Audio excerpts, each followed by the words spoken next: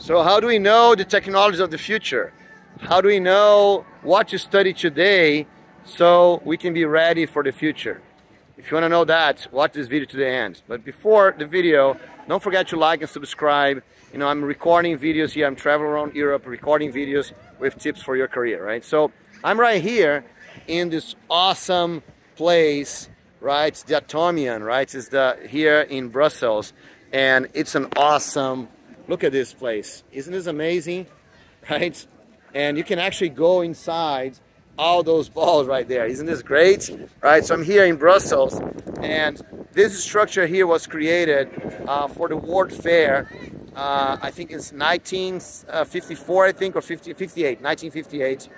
And it was a structure created just for 6 months, right? And they're gonna tear this thing down, but it was so popular that they decided to keep it up. And it's very interesting that, you know, looking back at what that fair in 1958 considered future, right? And what we are right now, it's very, very interesting.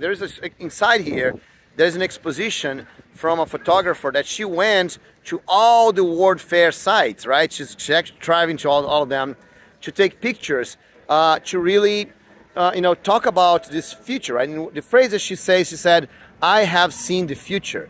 And, you know, and that's a good thing for us to think about. When you think about technology, you think about our careers, we want to, you know, learn technologies. We want to foolproof, you know, or to future-proof our careers. Isn't that what we want many times, right? So we want to learn the technologies that's going to be the technology of the future. And the reason for that is because we put a lot of effort, a lot of time, and we don't want to do like those guys wanted to do, right? Just, you know, learn the technology, use for 6 months, and tear this whole thing down, do it again, right?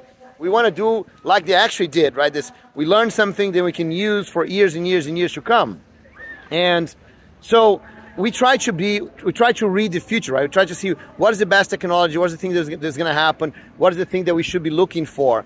And there's a reality here, guys. We have no idea, right? There's no way for us to predict the future. There's no way for us to know what's going to be. There's no way for us to choose a technology that's going to be guaranteed, right? You know, because lots of things happen.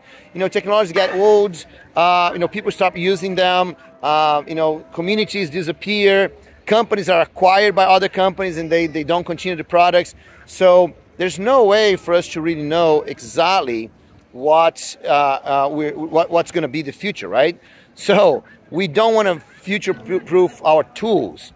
We want to future-proof our skills, right? Because that's the reality, guys. Your skills will continue to be worth, right? So your problem-solving skills, your people skills, right? Understanding what people need, your ability to you know, to plan, right? And make the right thing. Your ability to learn new technologies, right? New things. Your ability to get out of tight situations, right? You know, your communication abilities, all of those things, they are future proof. You're gonna need them no matter what you do, no matter the technology that you use, no matter the things that you do. And I find that's interesting because yesterday, I'm here in Belgium right now, and yesterday I had a meeting with the Belgian Java User Group, the BE Jug, and the whole discussion there was about, you know, growing beyond senior, right? And for you to grow beyond senior, there's a few things that you need to have, and those are future-proof skills, right? First of all, you will need to, you know, to be able to mentor people. You're going to be able to understand what people want. You will need to listen, understand the problems, and try to solve things. You will need to take responsibility. You will also need to be more autonomous, right? To actually make decisions and do things without anyone telling you to do. So all those things are things that no matter what technology you decide, no matter what happens in the future, even if ChatGPT and artificial intelligence take over the future and no one needs developers anymore, those abilities are going to still be valid, right? Those abilities are going to take you to the future. We always going to need people to communicate. We're always going to need people to understand what's going on and create solutions, solve problems, right? So you know, you can future-proof your career, even though, you know, the technologies are not future-proof, right? So think about that. Think about those skills that you can use that are not dependent on tools. They're not dependent on specific technologies, because those are going to be the skills that actually going to take you to the future, right? So this is Bruno Souza for Code for Life, and I'm here traveling around Europe to help you get your career on the right track, help you move beyond senior. So if you need any help, please leave a comment, ask a question. I'm very happy to help you out with that. And I'll see you in the next video. See ya.